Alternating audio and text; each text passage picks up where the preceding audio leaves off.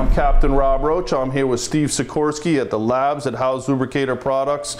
Today we're going to talk a little bit about gelling. What is gelling in diesel and how can I prevent it? Well, Rob, diesel fuel contains a lot of wax, and the wax is diluted in the fuel and it's part of the energy content. Okay. But as that fuel cools down, the wax falls out and solidifies and eventually blocks the fuel filters and shuts the trucks down in extreme cold weather. Oh, I don't like that. I get up early in the morning to go hunting. January, February, it's really cold outside, so I don't want to hop in my car, turn the key, and have nothing happen. How can I prevent that? Well, we have an anti-gel. It contains what is called a copolymer, which actually modifies the wax crystals. And instead of having crystalline layers of wax, it reduces the molecules to small little round balls that'll pass through a filter and burn off harmlessly.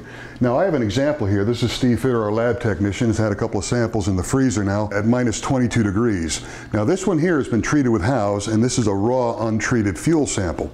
As you can see, this is very, very thick and viscous. It's almost like candle wax.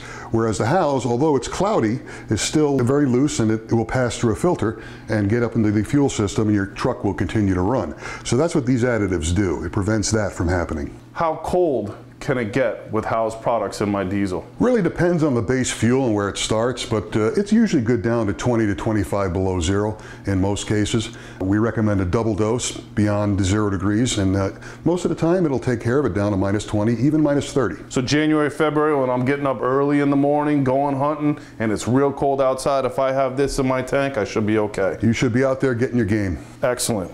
Good to see you. Thanks for having me. And remember, if you want any of these products, go to howslube.com and you can find a local retailer or distributor near you.